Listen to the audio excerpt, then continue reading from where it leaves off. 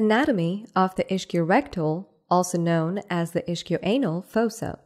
The ischiorectal fossa is a wedge-shaped space situated on either side of the anal canal below the pelvic diaphragm. This fossa is occupied primarily with fatty tissue surrounding the anus and the urogenital hiatus. The two fossae communicate with each other behind the anal canal. They help in dilation of the anal canal during defecation, that is, passage of the flatus and feces. Each fossa measures about 5 centimeters in length, 5 centimeters in width, and 5 centimeters or slightly more in depth. Coming to the boundaries. The lateral wall of each fossa is formed by the ischium and obturator internus muscle.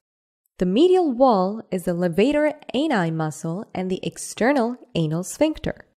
Posteriorly, it is bounded by the sacrotuberous ligament on the posterior surface of which is the gluteus maximus. Anteriorly, by the posterior border of the perineal membrane.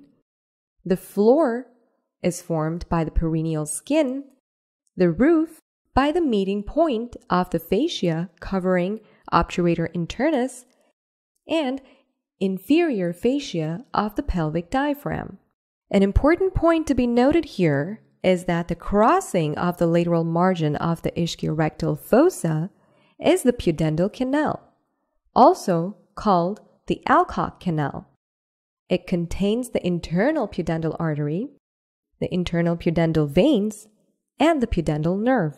Now let's take a look at the anatomy of the perianal space. The perianal space is situated at the termination of the anal canal, that is on each side of the anal orifice. It is bounded above by the perianal fascia and below by the perianal skin. The perianal fascia is a fibrous septum which extends from the white line of the hilton medially to the pudendal canal laterally. The perianal space is subdivided into numerous compartments by fibroelastic septa. The fat in the perianal space is tightly arranged into small loculi. The infection in this space causing perianal abscess is therefore very painful.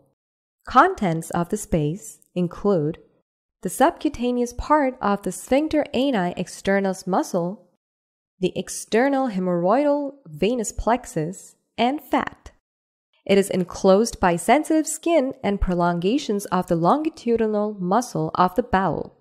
Alcock's canal, also known as the Pudendal Canal.